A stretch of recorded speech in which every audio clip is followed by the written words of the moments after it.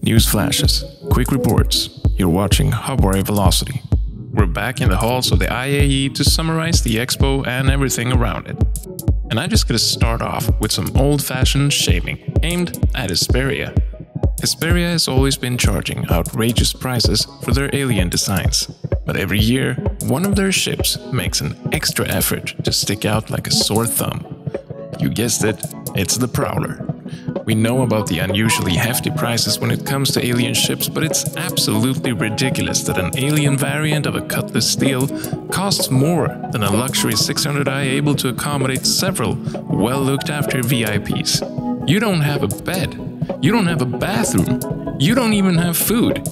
And, on top of this, you can barely even match the firepower or the shields of the 600i. The Prowler has no business costing this much.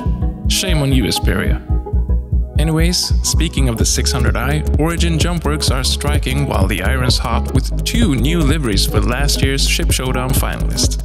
The same cannot be said about Argo, where just letting this chance to capitalize on last year's success slip out of their hands by showing absolutely nothing new.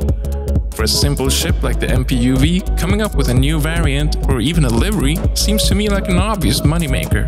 But I guess I don't work for Argo. But if you're listening, just know you missed a big fish here.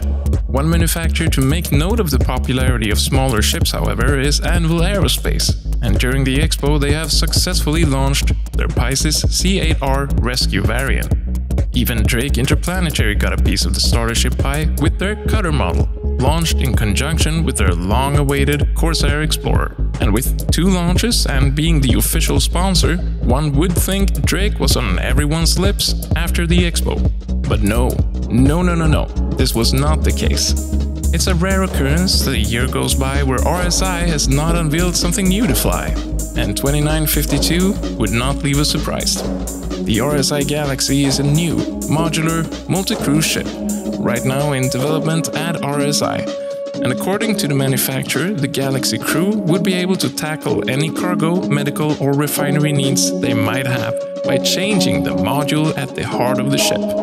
Being of a modular design, there's nothing stopping RSI from adding more functionality to the Galaxy further down the line. And that brings us to the end. I hope you have enjoyed our expo coverage. I'm Oliver Zark, and you are wiser than yesterday. Be safe. What was your favorite part of this year's expo? What surprised you and what made you disappointed? Leave a comment for your chance of winning a Drake Cutter with lifetime insurance. Which, by the way, must be such a bad deal for Drake.